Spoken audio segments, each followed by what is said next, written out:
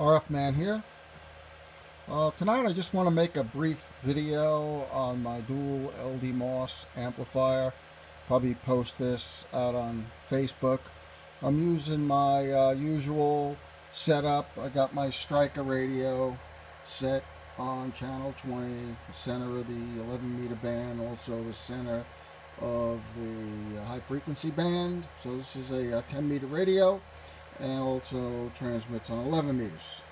Okay, then I got my dual LDMOS amplifier. This is my test palette. So what you see on top of the board there is you see these two hold down clamps that I use to fasten and secure my LDMOS transistors. So I use this as a test palette. I'm using my normal switching power supplies. You can see them down there.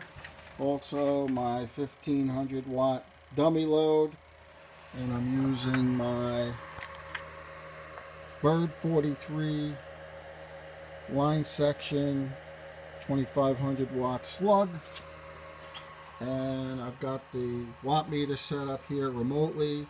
It does have a Bird, authentic genuine Bird peaking kit in it, so we'll be looking at the dead key RMS, which I'll set to about 1500. Could go a little bit higher, but we'll keep it there, and then we'll look at the PEP.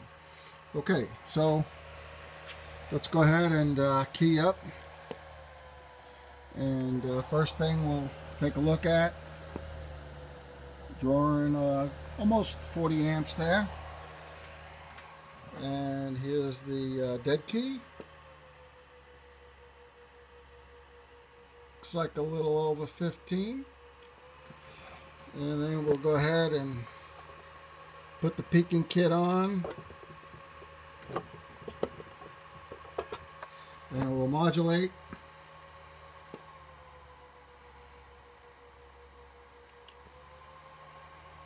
First, you can see that it's calibrated.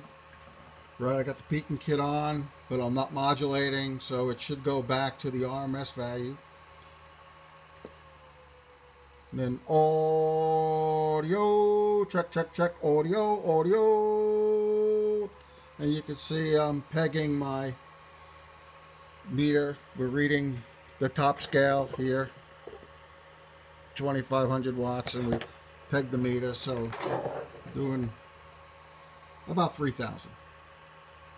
So I just wanted to quickly demonstrate that, and these are available for sale, so if anybody's interested, there's going to be some contact information at the bottom of the video. Again, RF Man, thank you.